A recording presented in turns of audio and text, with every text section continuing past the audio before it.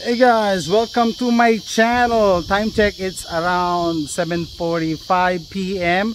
I still have some light left, so I'm just gonna show you my SUV camping setup. So we're going to Colorado in a few hours, early morning. And so from Houston to Colorado, we're gonna stop at Amarillo, Texas, but we're not gonna camp. We're not gonna camp there. We're just gonna sleep for a few hours in the car. My Ford Expedition XLT EL. EL is important. EL means extended length. So I said we're gonna sleep in the car, in the SUV. Bam!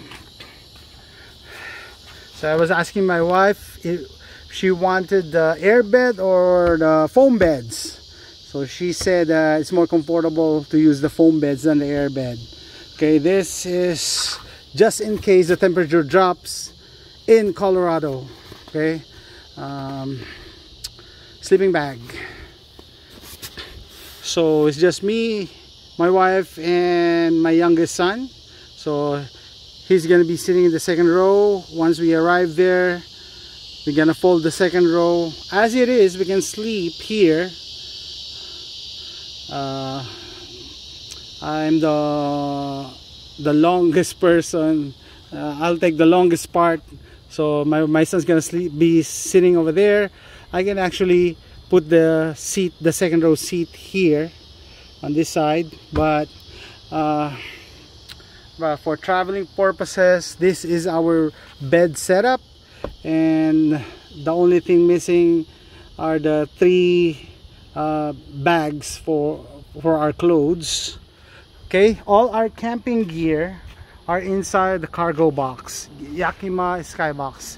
I bought that at Facebook Marketplace. I think I just paid $40 or $50. Why? Because it has a crack and I fixed it. That's why the paint is like that, but I fixed it. It's not leaking anymore. Okay, so this is the second row. My son is going to be sitting here. Cooler is going to be there, and food is going to be here. That's it. That's my power bag.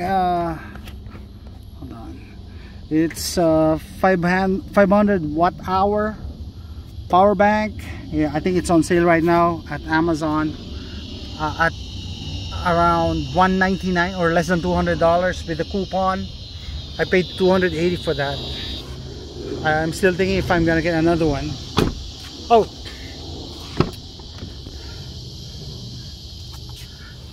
broom and dustpan. Okay, step that attaches here. Okay, it has a capacity of 300 pounds. I am 187, 189.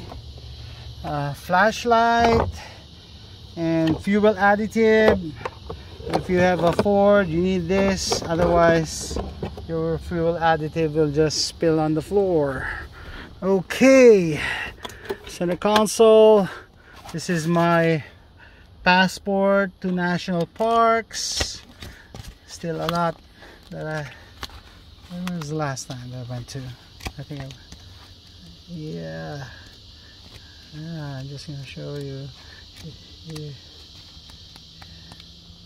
Hey, where is my last trip? There you go. Went to Bryce, Zion, there, Arches, Zion. Okay, and screen for the windows. These are magnetic on the outside part, or the borders. They have magnets. Inflatable pillow, gloves, small first aid kit. I downloaded I downloaded my songs in the USB, old school, so I don't have to pay subscriptions for the music. And what else? Oh, let me show you the content of the Skybox. I'm gonna be using the Napier SUV tent, propane, foldable bucket. What else? Oh, fishing gear. And I bought a foldable fishing gear inside the house, so I have yet to put it here. Oh, these are for my car stuff. Jump starter battery pack, tire inflator, and so on and so forth. Tarp, both for underneath and over the tent, just in case it rains. This is my shower tent, toilet tent.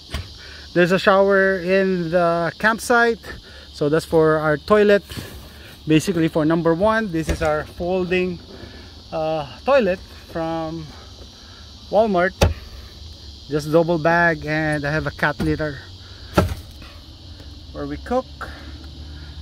My battery powered fan, table, chairs. That's it.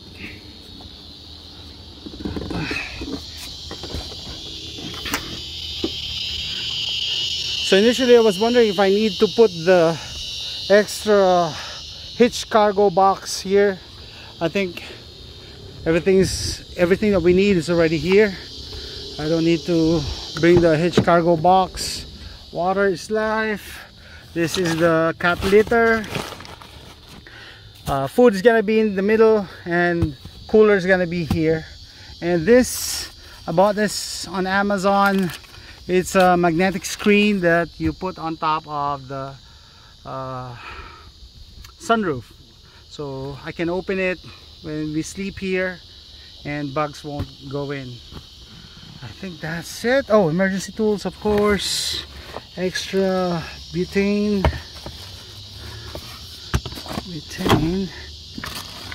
tow strap, because my friend and I plan to camp in Padre Island National Seashore. First aid kit. This is a home-built first aid kit with my youngest son. We put all the stuff here. This is watertight. That's it. I think we're right. Okay. Dishwashing soap, of course. Tire pressure device for you to check the tire pressure, and hand soap. These are fairy lights. I don't know if you're gonna use it, but it's there. And of course, rechargeable inflatable lanterns. Bought this for 15 bucks. I don't know how many camping that I went to using this. Got my money's worth on that. And that's it. That's it. I still have my old-fashioned GPS, just in case if there's no cell signal and I can't use Waze. Okay, so like I said, in a couple of hours, see you Colorado. We're going to Mesa Verde.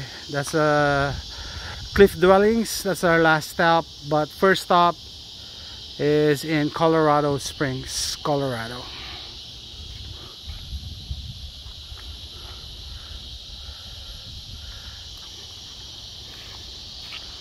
Ready to go. I'm ready to sleep here. I am ready to sleep here.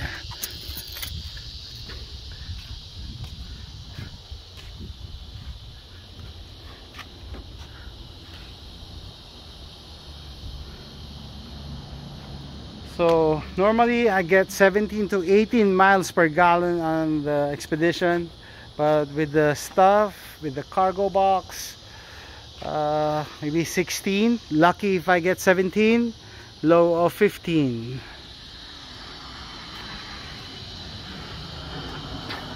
But I'm really glad that I have so much space that I don't have to rent another car or tow another trailer to carry our stuff. So that's it, guys. It's getting dark.